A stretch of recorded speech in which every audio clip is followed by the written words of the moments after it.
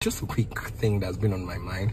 So I just drove in from the gym. I just drove in from my morning exercises this morning. And so there's something I shared in church on Thursday, which has been so strongly on my mind. And that's from Matthew chapter 14, from verse 22 to 33.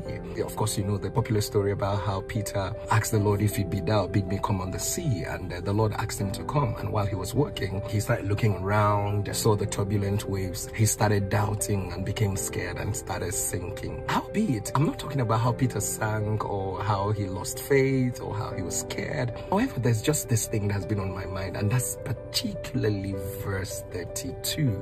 And that's where the Bible says, and when they were come to the ship. Now, after Jesus had reached out to Peter and grabbed Peter from sinking, and the Bible says, now when they were come to the ship. It therefore means that even after Peter tried to sink and Jesus grabbed him, they continued walking on the sea to the ship. It absolutely sounds very silent, you know, or maybe silent, but so powerful.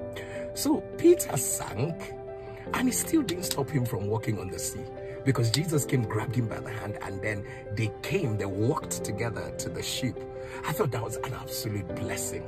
So Peter made a mistake that caused him to sink. Jesus came, held him by the hand, and they still walked on the sea.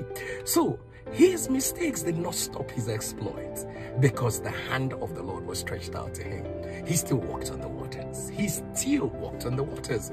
The devil tried to bring fear, bring doubt, bring faithlessness, and seeming hopelessness, but he still walked on the sea. And so I don't know, but I just need to encourage someone.